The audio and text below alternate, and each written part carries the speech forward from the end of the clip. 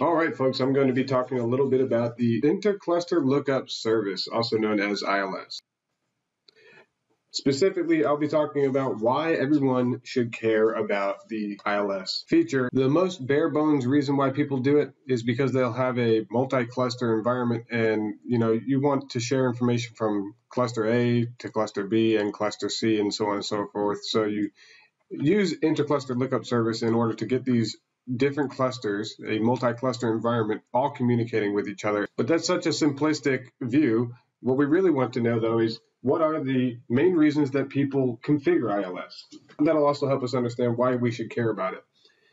Taking a little bit from the documentation, we can see that when the ILS is configured in multiple clusters, ILS updates Cisco Unified Communications Manager with the current status of remote clusters in the ILS network. Really just Cisco documentation stating exactly what I said earlier. When you have multiple different clusters and you want to be able to share information across those clusters, ILS really can help out a lot in that area.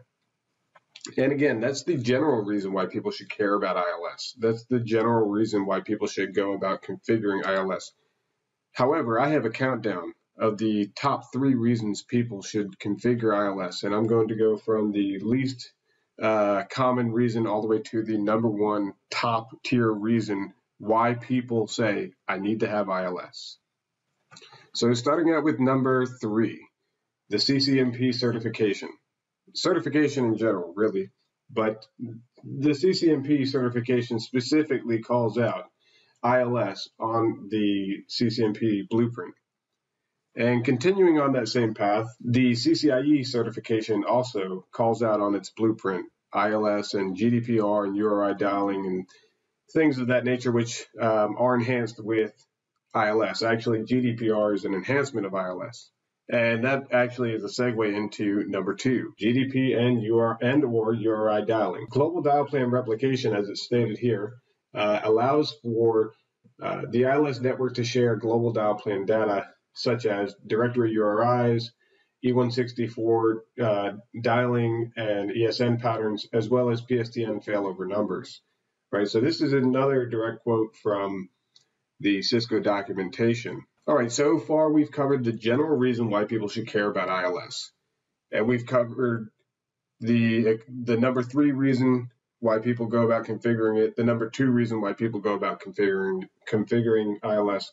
However, the number 1 reason, there is such a significant gap between number 2 and number 1 that it's almost insane how many people really truly care about number 1 and not so much about the other reasons. Those other reasons are true and valid, but the number 1 reason is Jabber, right? People want to be able to have users log into Jabber and have the Jabber client be able to dynamically identify the CUCM cluster where that user resides.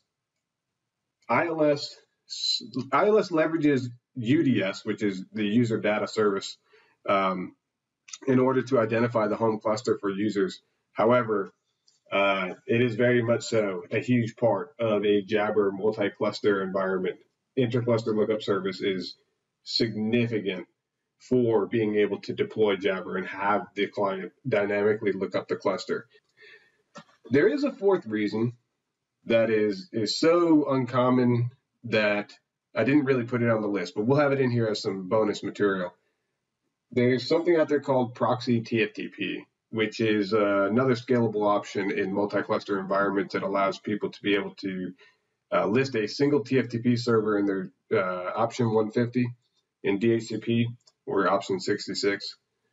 And when the devices reach out to that single TFTP server, that is able to look up files on remote clusters, leaf clusters for the TFTP deployment dynamically. So that way you don't have to have a TFTP server listed in one DHCP scope and a different DHCP server listed in a different DHCP scope.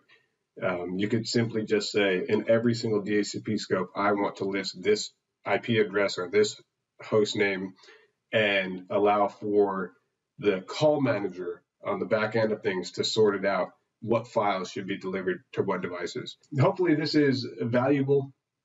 to some folks out there that they get some sort of good information out of this. And if you did get some good information out of this, you're trying to figure out, should I use ILS?